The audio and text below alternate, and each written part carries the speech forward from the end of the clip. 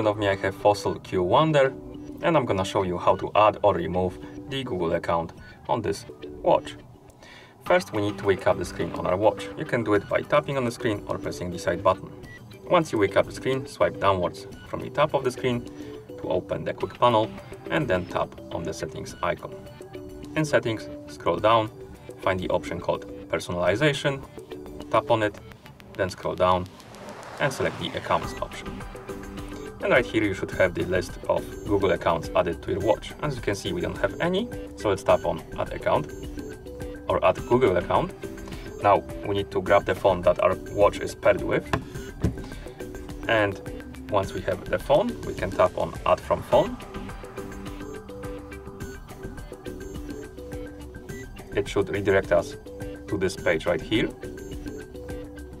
And here we can basically copy accounts from our phone to our watch. As you can see, we have two accounts we can copy.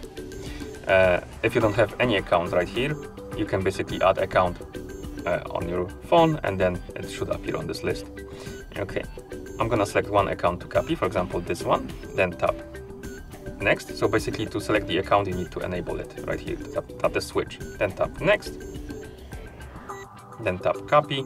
If you have some kind of protection on your phone, enter the PIN, pattern or password to confirm, wait until it's done,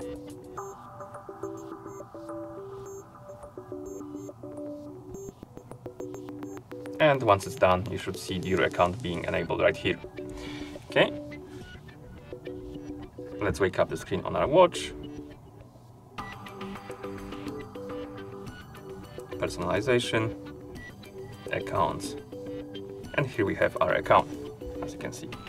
And to remove the Google account, find the account you want to remove in the accounts menu right here, tap on it, tap on remove account, tap the check mark, and after a couple of seconds the account should disappear from the list. You can also open the app on your phone, the Wear OS app, tap on advanced settings, accounts, and here if it's still enabled you can disable it, or if you want to do it through the app, basically disable the account here and it's gonna disappear from your watch also. And that's how you add or remove the Google account on this device. Thank you for watching. If you found this video helpful, please consider subscribing to our channel and leaving the like on the video.